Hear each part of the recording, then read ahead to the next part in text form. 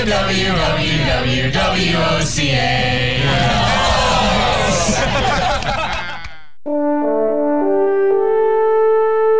is WOCA, News Talk 1370.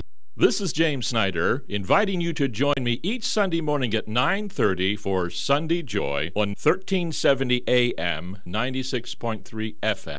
All right, 18 minutes after 9 o'clock. Nice looking Monday morning. Hope you're doing well, and thank you for listening. Welcome to Florida if you're new here. If you live in Florida, you might want to know that scientists discovered that there were people living here about 14,550 years ago. Oh, okay. Which is about 1,500 years earlier than what scientists originally believed. Wow, Alrighty. Isn't that fascinating? I thought this was a fascinating story. People started moving to Florida a lot earlier than we thought, about 1,500 years earlier.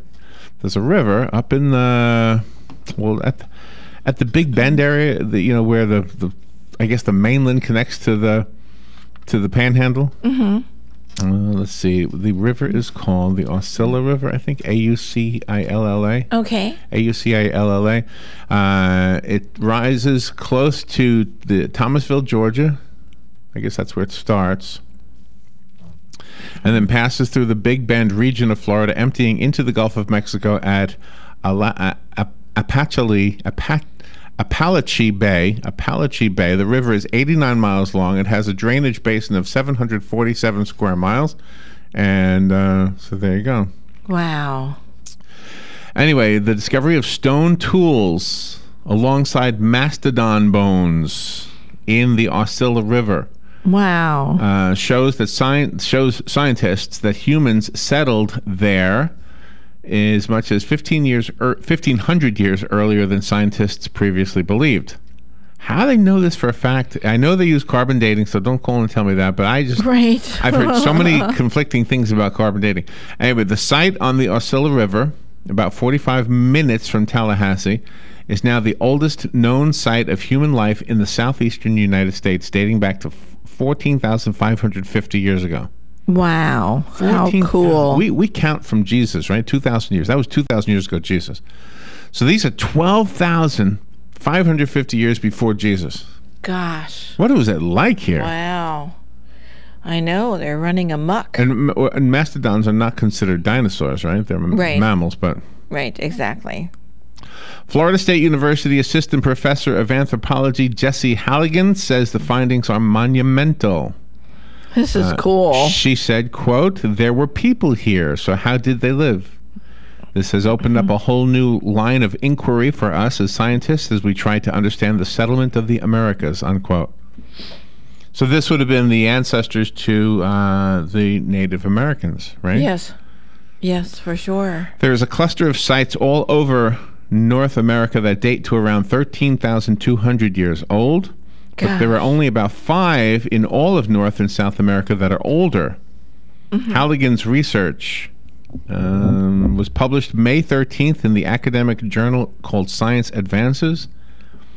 Halligan and her colleagues excavated what's called the Page-Ladson site, which is located about 30 feet underwater in a sinkhole in the Aucilla River. Oh my gosh. Oh my gosh. How fabulous is this?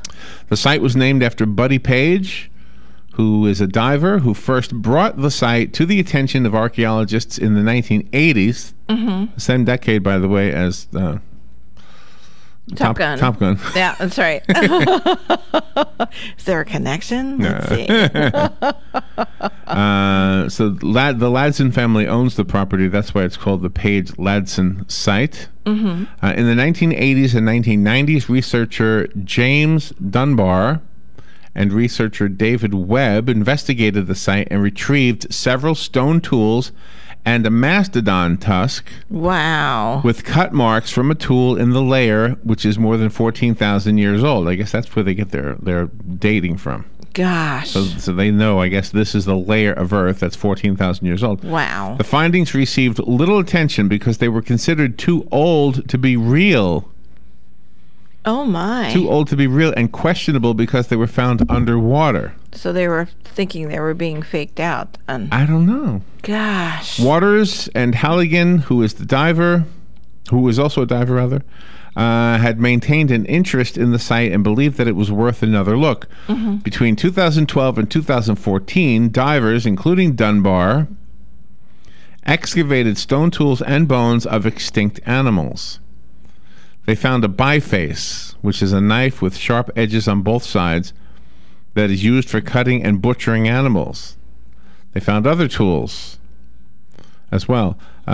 Fisher, who is a vertebrate paleontologist, also took another look at the mastodon tusk that Dunbar had retrieved during the earlier excavations and found that it displayed obvious signs of cutting created to remove the tusk from the skull of the mastodon. Oh, wow. What a job.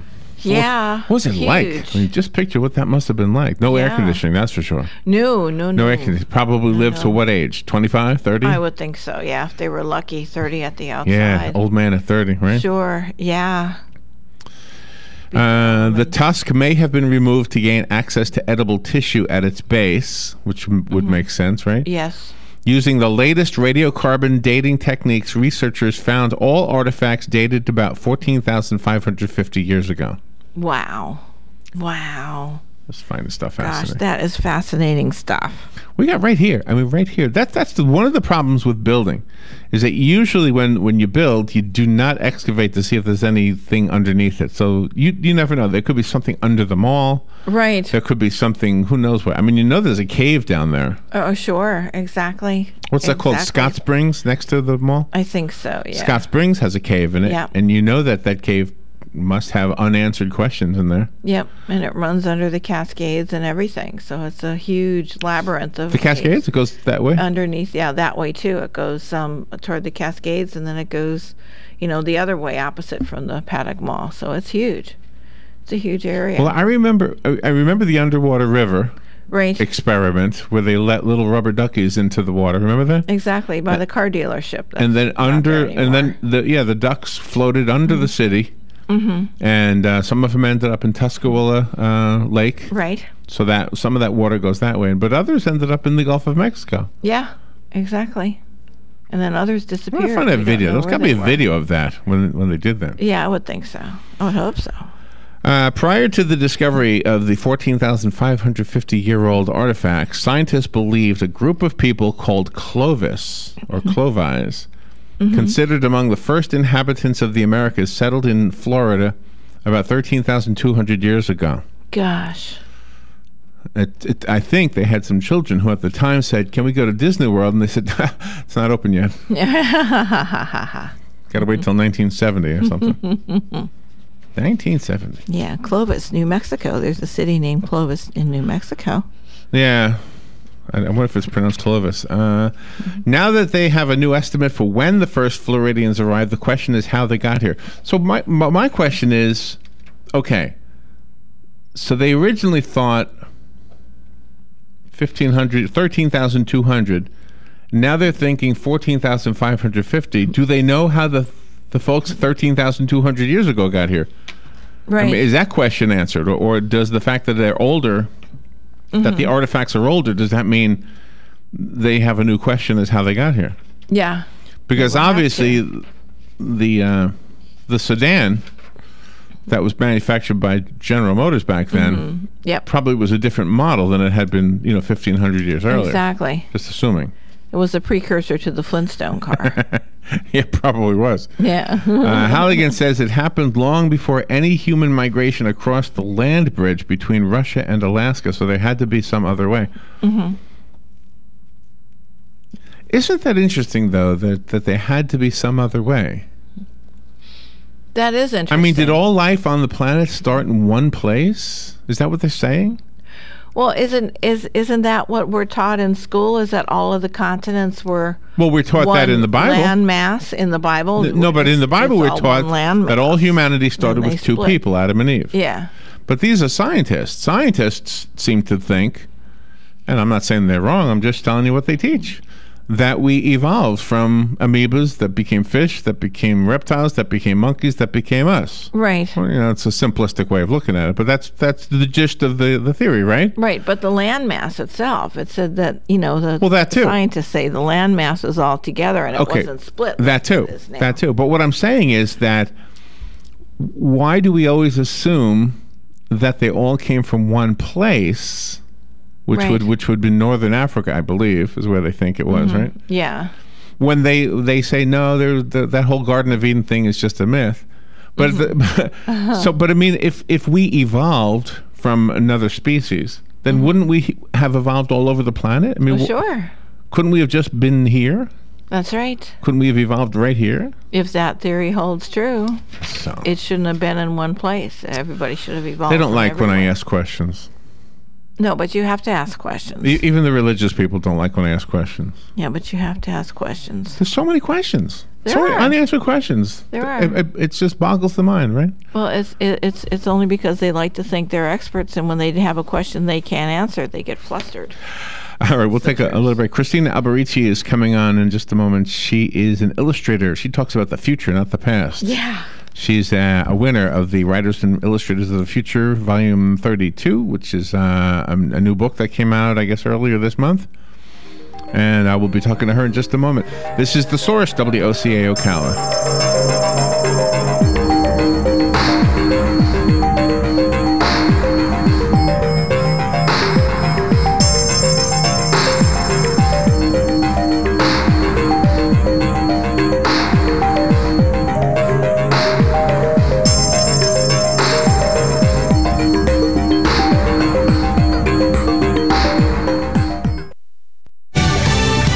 Fox News Radio, I'm Pat O'Neill. Donald Trump says if he becomes president, it doesn't look like he's going to have a very good relationship with Britain's prime minister. David Cameron's called Trump's plan to ban Muslims from entering the U.S. stupid and wrong. Trump says, Number one, I'm not stupid, okay? I can tell you that right now. Just the opposite. And number two, in terms of divisive, I don't think I'm a divisive person. I'm a unifier. Unlike our president now, I'm a unifier. Trump on ITV. 4 weeks after the death of Prince, a private service at the late musician's church. Prince's sister going out of her way to say the family had nothing to do with tribute, but did say they support any memorials for Prince and that the family hopes to have their own larger one, hopefully in August. Ted Haller, Fox affiliate KMSP in Minnetonka, Minnesota. More hearings start today over last fall's El Faro disaster. 33 died when the freighter sank in a hurricane in the Atlantic. Fox News. We report, you decide.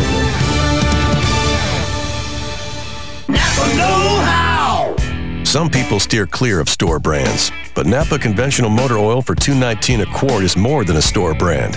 It has the Napa logo on it, a logo that represents quality and knowledge, the same logo on the store and that guy's shirt. So pick up Napa Conventional Motor Oil for $2.19 a quart, only available at, you guessed it, Napa. That's Napa know-how. General States pricing. Sales prices do not include applicable state, local taxes, or recycling fees. Offer expires 5/31/16. And now, insurance-minded speeches from Geico. Hardship. My grandmother would go through it every month to pay her insurance bill. First, she would handwrite a paper check in cursive. Then, using her own tongue, she would wet a stamp for an envelope. Today, however, we need not weary our hands and tongues. Today, we can pay our Geico bill with the Geico app. Away with hardship, in with bill pay on the Geico app. Thank you. Ad Council. Central Florida Eye Institute is the area's leader in laser vision correction. From high-definition refraction surgery and LASIK vision correction to custom cataract, glaucoma, and diabetic treatment, you can count on Dr. Crowley and his effective, friendly staff to provide you with the quality care you deserve. Call 352-237-8400 for an appointment or more information. That number again is 352-237-8400. Looking forward to service your vision needs. Here's what you may have missed on the John Tesh Radio Show. Just a 1 degree increase in body temperature can make it harder to fall asleep and stay asleep. To make yourself twice as happy today or tomorrow or the next day, it's very simple. Do 5 good deeds all in one single day.